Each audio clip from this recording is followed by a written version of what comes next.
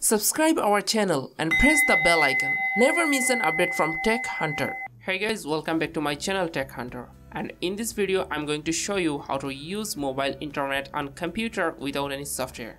You have to need a USB cable for it, so let's go started.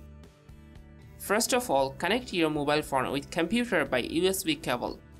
Then go to your mobile settings.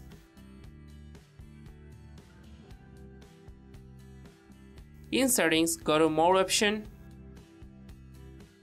Then tethering and portable hotspot. Now enable USB tethering.